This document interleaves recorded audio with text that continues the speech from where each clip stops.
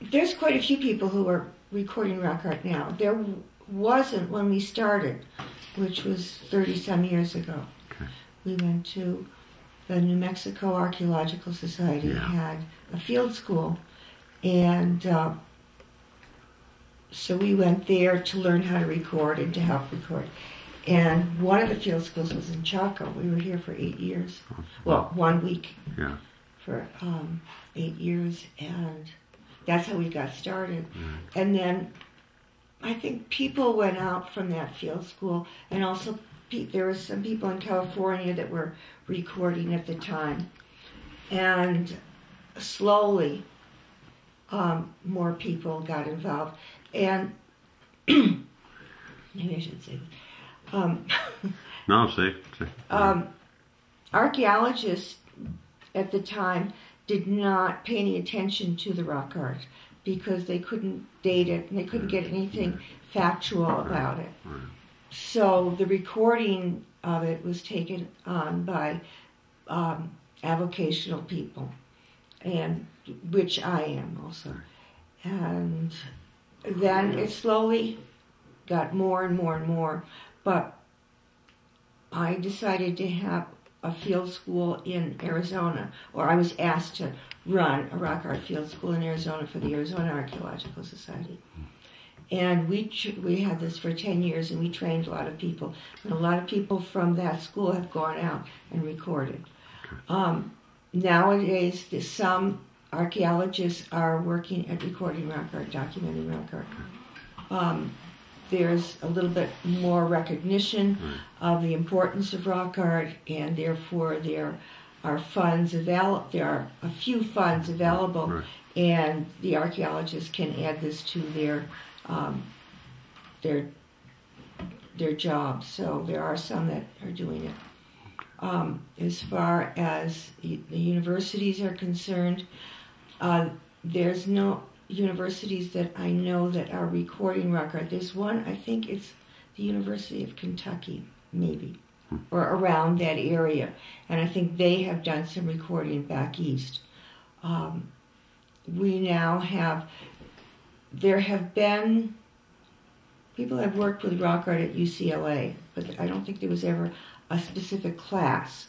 There was one professor who taught it in a class.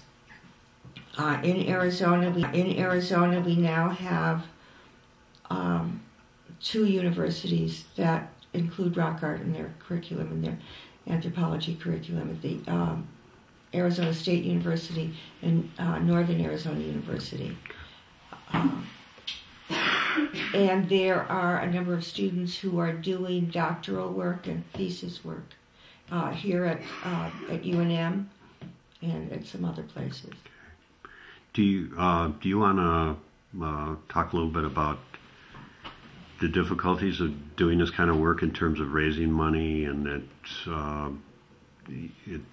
is it competitive? Is there just not that much money around to finance your work, or what is the status of your financial side of doing this kind of work?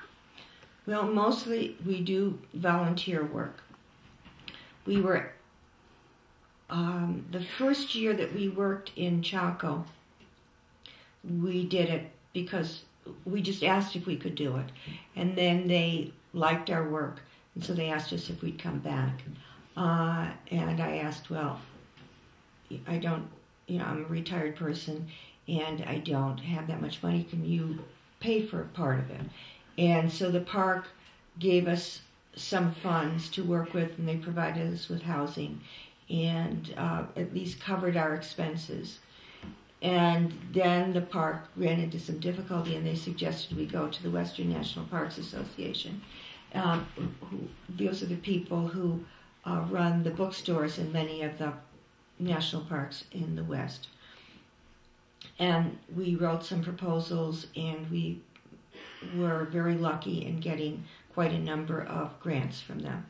But they need to spread out and give grants to different people, and they had given us a lot. And so they said, no more grants. So then the park was able to help us 1 or 2 times, And then we also did a second project. The Navajo Nation asked us to record in Chaco Canyon outside of the park. And we worked with that last year, and they had funds for that. They ran out of funds also. So now we're just volunteering our work. We have a lot of expenses with film. One of our photographers covers his film for us, which is very good. But the other things I basically have to pay for. Out of your own pocket? Out of my own pocket. Oh, wow. Okay.